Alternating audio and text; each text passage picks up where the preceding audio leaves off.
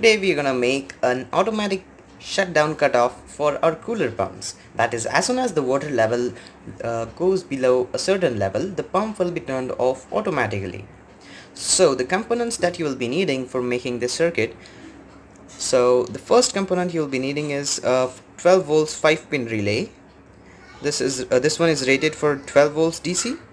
Then you will be needing a BC547 transistor.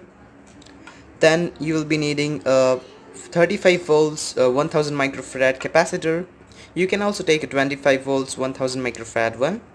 So this one is a 1 kilo ohm resistor and a IN4007 diode. So that's it. So let's get started. So firstly we have to take the relay, and then we have to take the diode here. So I'll be soldering the diode onto the pins of the relay as shown here.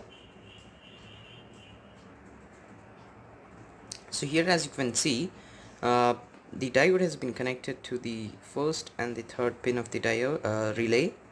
So the next step is to take the BC547 transistor over here. So now we'll be connecting the transistor's collector leg with the diode's pin.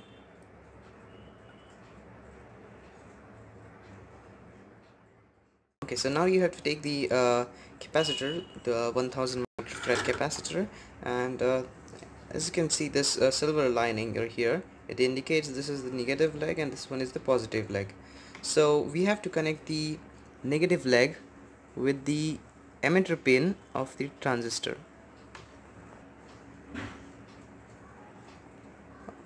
Okay, so now as the capacitor is connected, we need to take a 1 kilo ohm resistor. We have to connect it from the base pin of the transistor to the positive pin of the capacitor. So here we'll be connecting the resistor with the base pin of the transistor and the resistor with the positive pin of the capacitor. So now the circuit has been completed. So this is how it should look like. So the relay firstly has been connected with the diode over here. The positive pin goes this side.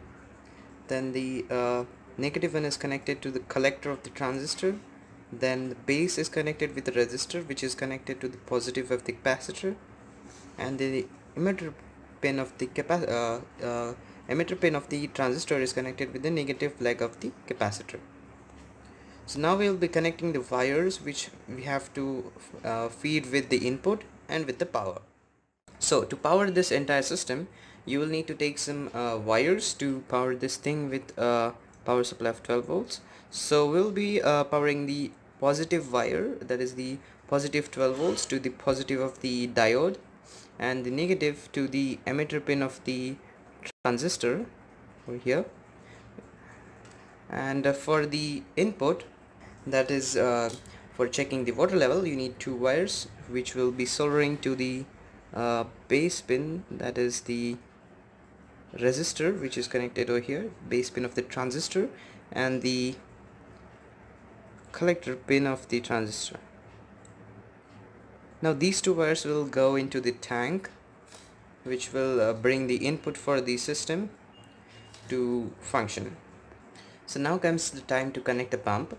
For the tutorial, I will not be connecting a pump over here. Instead, I will be showing a LED how it functions in the rather place of a pump. So the connections are to be made in series.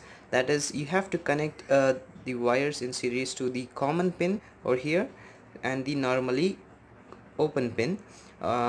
Keep in mind to connect the normally open pin, or else the circuit will function totally reverse. So these are the two wires that you have to connect to the pump in series. That means one wire from the mains will come over here, and the other wire from the pump will come over here, and the one of the wire you have to keep it continue. So let us see the wiring in detail. So as you can see, here I've connected the LED in series with a 3.7 volts battery. So the relay is acting as a switch to turn on and off this LED. In the same way, you have to bring the 220 volts AC mains here, and you have to connect the pump in the way I've connected the LED. Okay, so here I have connected all the wires, power supply, and the unit that is going to work here as the pump, that is the LED. And this the glass full of water is going to demonstrate the place of the water tank in your cooler.